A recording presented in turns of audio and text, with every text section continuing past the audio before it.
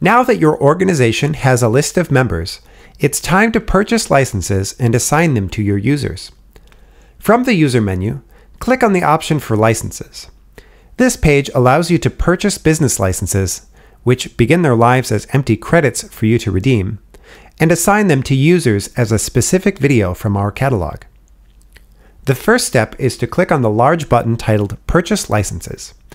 Note that business licenses initially are simply credits which can be later redeemed as full episodes, so it is only important to specify the quantity of licenses you'd like to purchase at this time.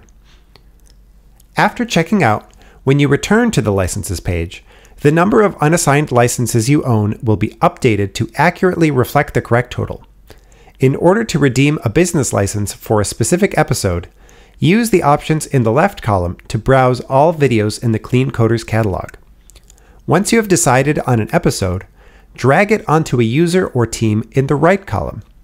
Notice how arrows appear next to each user, each team, and all members in the organization to help you identify each of these choices. After dragging and dropping an episode, your stock of available business licenses will decrease by 1. In order to make this process easier for you, it is possible to select multiple episodes, or even an entire series at once. Just check the boxes next to the episode or series you would like to assign, and drag the selection onto a user or team. Note that if you attempt to assign more licenses than you have available business license credits, you will be required to purchase more. This wraps up our tutorial on organization features for Clean Coders. Join our mailing list to keep up with new episodes as they are released, and check out our studio page if you are looking for developers to build your next project.